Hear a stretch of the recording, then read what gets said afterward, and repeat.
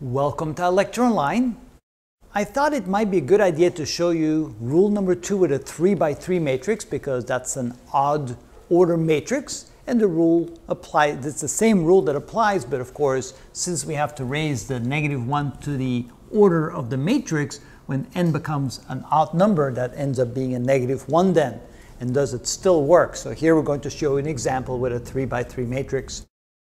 If this is the matrix A, then this would be the negative of matrix A, simply changing all of the elements to the opposite sign. The positives become negatives and the negatives become positives. Of course, 0 stays the same. Here we're going to take the determinant of the negative of matrix A, which can be written as this, which means we're going to take the first upper left element, -1, and multiply it times. Now what we do here is we cover up this column, we cover up this row, that leaves us these 4 elements, and now we write out here the product of the diagonals as if we simply have what we'd call a 2 by 2 matrix. So this becomes a -4 times a -5 minus the product of these diagonals. Of course, we have a -1 times 0, which becomes 0. We'll take care of that later. Now we take the negative of the second element. So that becomes minus a -2 multiplied times. Again, what you do now is you get rid of that row and this column. You end up with those 4 elements, and then you multiply the diagonals. So that would be the product of 0 times -5 minus the product of these diagonals, which would be a -1 times 2. And finally, we get plus the third element up here times, and again, you get rid of this row and this column. You end up with those 4 diagonals. So we multiply the 0 times 0 and subtract from that, we multiply the -4 and the 2. Now that becomes equal to a -1 times, that's a +20 minus 0.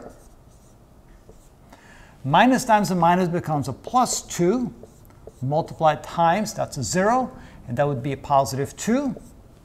And here we get +3, and I don't have the closing parentheses, and I don't have the closing parentheses, and I'll have the closing parentheses, wow, on all 3 of them, so we have to be careful to be correct here. So we have 3 times, that would be 0, minus times the minus, that's plus 3 times 8.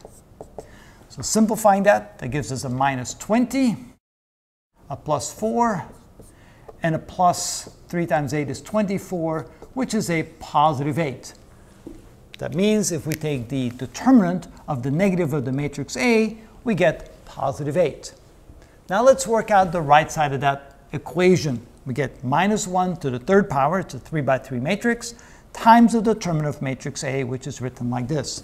-1 to the 3rd power is simply -1, and now we have to work out what's in there.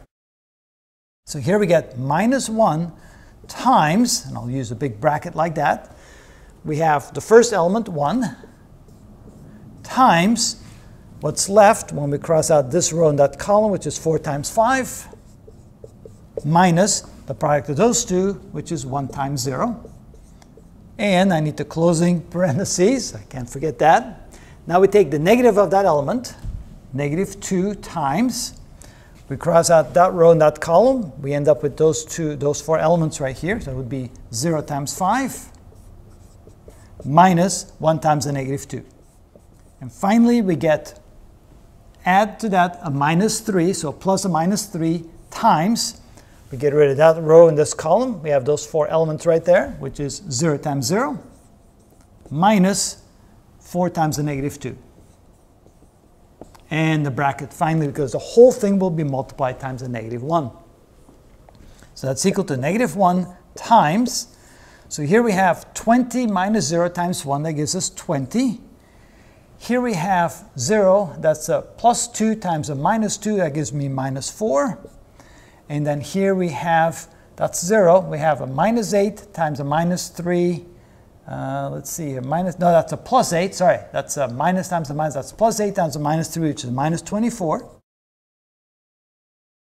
So that then reduces to a -1 times a -8, which is a +8.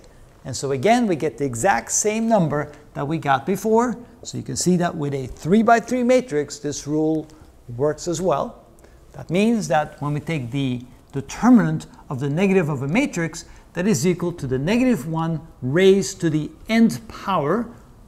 In this case, the n by n matrix is a 3 by 3 matrix, times the, or I should say nth order, well, that's the nth order, which becomes the nth power of this -1, times the determinant of the matrix A. And again, you can see that the rule works just fine. That's how it's done.